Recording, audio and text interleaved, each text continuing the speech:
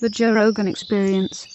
We got to stop doing that with dolphins and orcas. It's going to be thought of the same way we think about slavery today. It's that it's horrific. We can't understand it, and we can't believe that compassionate human beings would be willing to isolate members of a super social, highly intelligent animal species and just put them in swimming pools. It's fucking barbaric. It's crazy. It's torture. It's and what's sad here is, you know, we're years removed from the documentary Blackfish. Yeah. And, you know, that was really impactful. I mean, arguably responsible for the paradigm shift that we're experiencing here in North America and other places, of course. But maybe it's time for people to revisit it. I know SeaWorld, their stock and their value is sort of going up. Now, granted, they change their numbers, they skew it, they have free beer day, they pump the numbers up, you know, they have all these different promotions, whatever. I mean, everything that comes out of these facilities, assume it to be all bullshit, by the way. It's all bullshit, but not enough people question them on it. But as we speak, while we're amidst sort of a paradigm shift here, and I mean, I can speak to it because, I mean, I'm very happy to say that we have very effectively decimated marine land, and we'll talk more about that. But over in China, this is now a burgeoning business, we discussed this a year and a half ago, and it's tenfold now. It's happening very quickly, and I'm sure you're familiar with the whale jail situation in Russia. Have you seen that? No, I have not. They've got enclosed in this bay. They've got over 100 wild-caught belugas and orcas. So there's about 10 orcas, if I'm not mistaken. And some activists flew a drone over it. This got worldwide attention, a lot of outcry, a lot of anger, of course. So what happened was... Jamie's showing it to us right now for the folks that are listening, and we're looking down at what looks like swimming pools with, I guess those are belugas? Those have all been sold. Those are essentially sold and ready to go to China. But on account of the fact that the activists got this and created a real worldwide stink, all the negative press that came of it, they've now resolved that they want to try to, well, they've hard considered releases. The governor in the area signed a intent to release agreement with the Whale Sanctuary Project, who sent a team to assess the animals' health and whatnot. And this was all of like 3 weeks ago. It's not a long time ago. And they assessed that all these animals should be released. There's a couple of issues. There's a couple of things that are becoming conflicting. A, it's going to require a lot of cost if it's done responsibly. B, it appears... Okay, so what's happened is, as we know, Russia's not exactly a democratic environment. Only one person makes the decisions. On account of what becomes of these whales, whereas there was some PR stunts to say, hey, we want to release them, we want to do this to sort of mitigate the global outrage, the captors have propagandized this entire effort to free these whales as a means for the West to undermine Russia's economy, so the whale trade economy. Here's where marine land comes into play, in a theory at this point, but it has these very intense implications.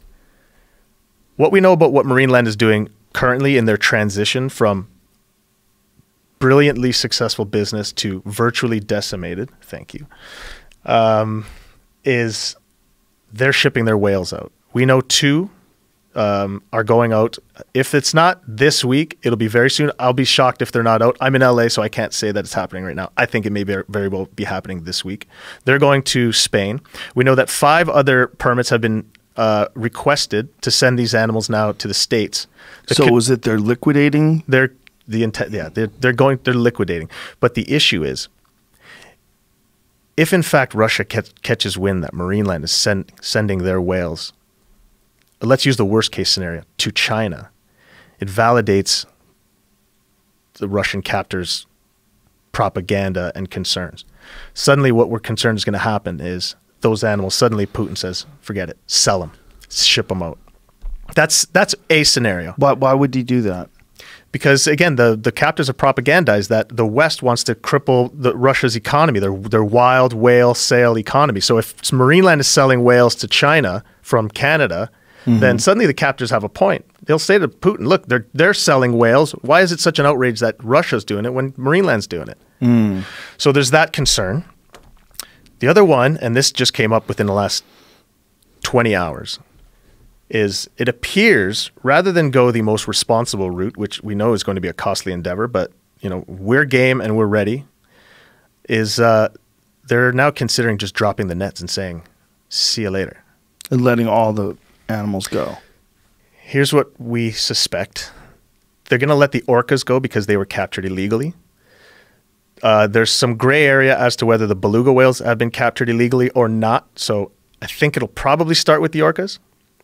Rather than move them to where they were at the same time of year when they were captured, so that they can be next to their transient pods or their pods, they just want to drop this net and say, see you later. Well, that's as irresponsible as it can get. But that's crazy. It's like making someone a slave for how many years? And well, then letting them loose somewhere on the planet. But imagine, their hope, you can imagine, would be, oh, see, it didn't work. Oh, Jesus. There's a lot of, this is a big issue.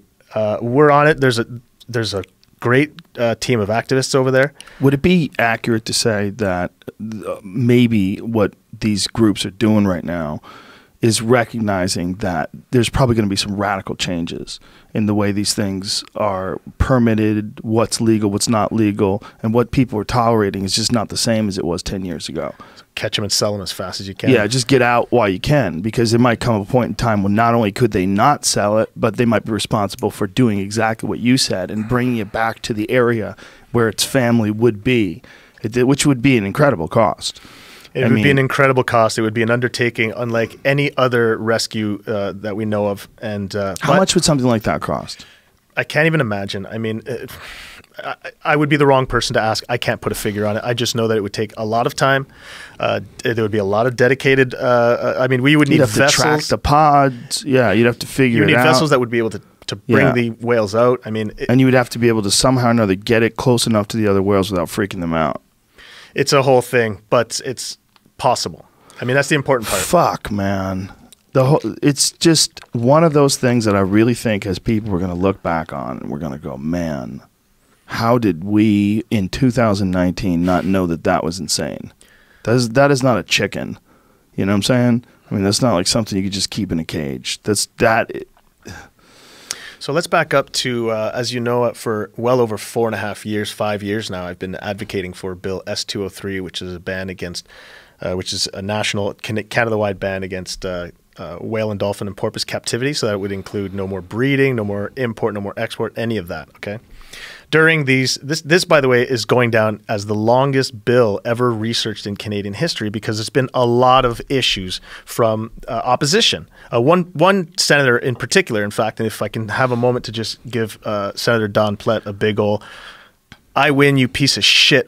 Which camera do I look at for that? No. I win, you piece of shit. Sorry, I should be more humble. But was that the other guy, the lawyer on the other side? No, this is the senator that has put every possible block in front of the passage of this bill. He's tried to kill it silently forever. I mean, this is an epic story. We've had to, as activists and the community at large, and again, I have to stress how much you've had a hand in this, is I've had to have these campaigns where we literally flood the Senate servers to the point of crashing it on a couple of instances where they were going to kill the bill very silently through a sort of procedure. He's got his role is called the Senate whip. So he actually yields a lot of influence and power. He creates the committees where people do the studies and everything. He sets the dates for the committees. I mean, he had this thing studied for like 17 straight months. It was absurd.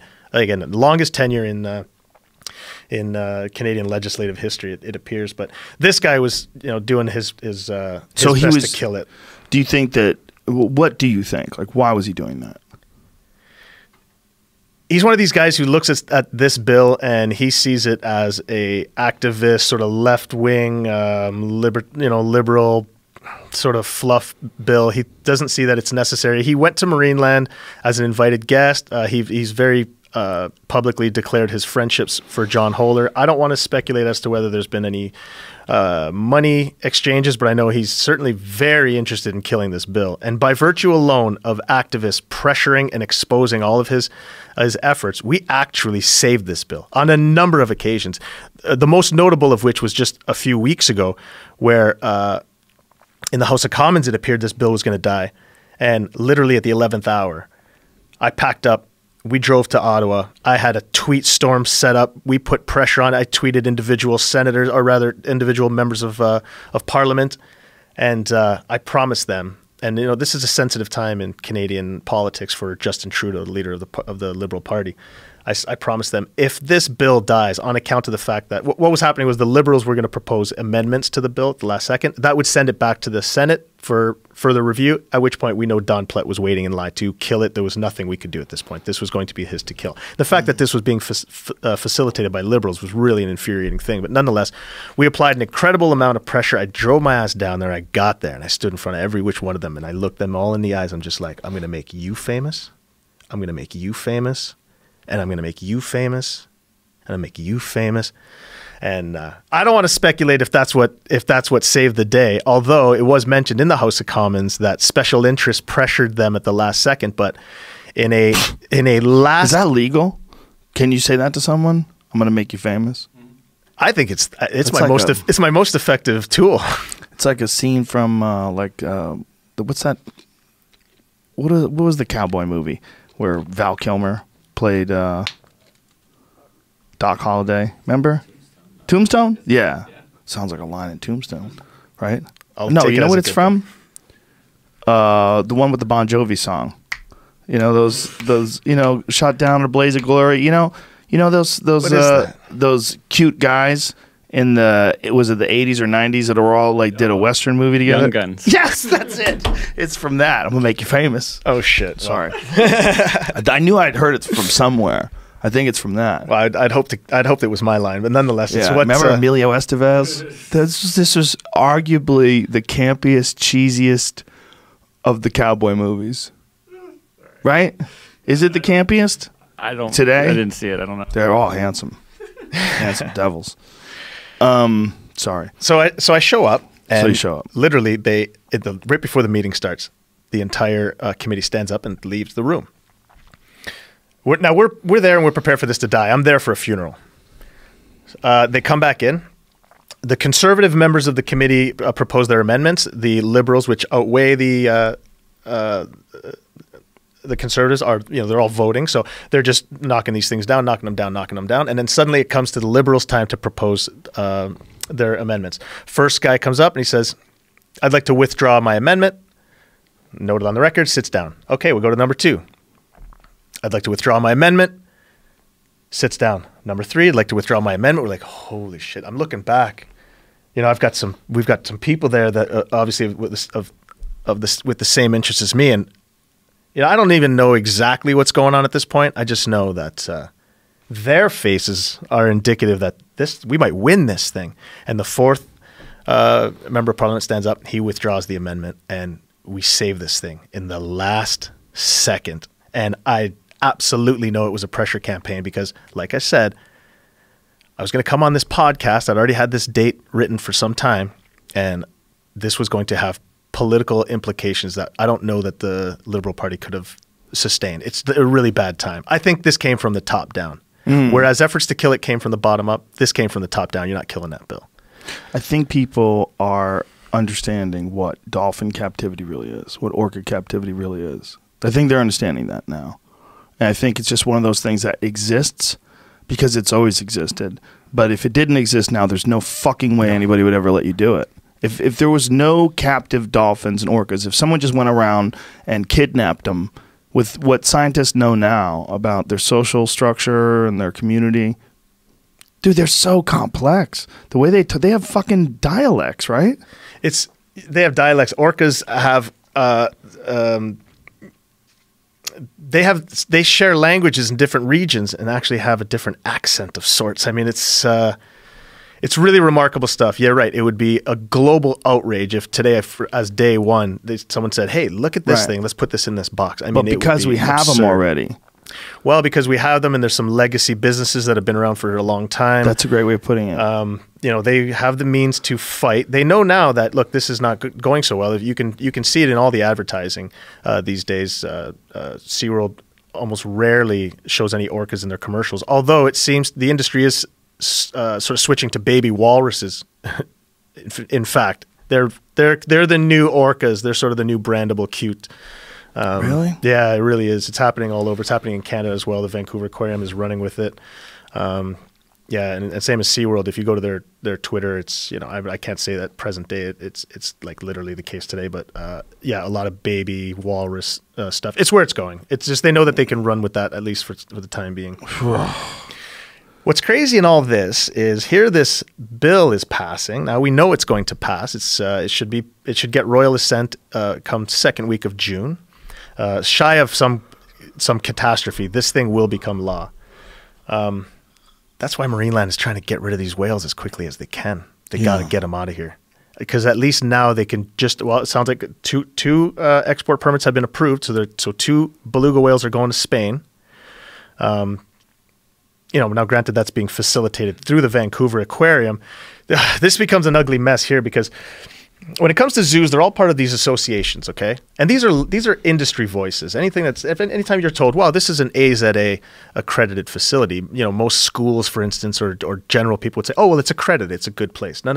What that means is these places facilitate animal transfers and whatnot to other member facilities. It's really just a club. And this club protects the interests of these parks and keeps any type of oversight lax. They're lobby groups, basically. So what's happened is now through the Vancouver Aquarium, Marineland is sending these whales to Spain, but they're claiming them to be Vancouver Aquarium whales, which is not true. They were never on these animals' inventory, or rather this facility's inventory list. There's never been any knowledge of any of this. But what's happened is, because Vancouver Aquarium is accredited and has an affiliation with the AZA, so in Canada we call it CAZA, the Canadian Association of Zoos and Aquarium, and Marineland is in fact not. They no longer have their accreditation. They didn't have the best of relationships shortly after all of our revelations. It's all just, right now it's just, the industry as a whole is breaking all of its own rules to facilitate getting these beluga whales. Marineland has 51 of them. Okay, there's 5 born every year, but they always have 51, and they haven't shipped an orca out in nearly a decade at this point. I mean, you do the math at what's going on exactly. So they're dying? They always have 51. They don't ship them anywhere else. I can attest that, yes. When I was there, and in my experience, and you know, you have to watch my words, because I know Marineland's lawyer, Andrew Burns, is listening. Hi, Andrew. I'll see you next week. In my experience, yeah, for as many animals are born, you're just about losing as many. So you'll lose 2 old ones, you'll lose 3 young ones. Not all the ones that are born are going to be successful. Just about half are. So what's happening now is the industry wants that bloodline. There's 51 captive orcas, whereas, you know, there's a lot of controversy in importing animals from other places. The states can't. In fact, they can't bring them in from Russia without a public consult period. It might still be the case with Canada. So actually, the public might actually be consulted about the import of these 5 belugas that Marineland is seeking permit for to export. So that's something that certainly, as an activist level, I'll be you know, helping to guide towards the proper resolution. But yeah, that's all happening. It is a race right now to get rid of Marineland's animals, and man, it is a wild time. It's a wild time to be inside the doors at Marineland, as I can imagine, in the fences, and it's a most wild time for me to be on the outside, because I've never, in the last 6.5 years of litigation and just of my advocacy and being sort of you know, basically being engaged in war with Marineland, I've never seen them work harder to suppress me and to try to silence me than they are now.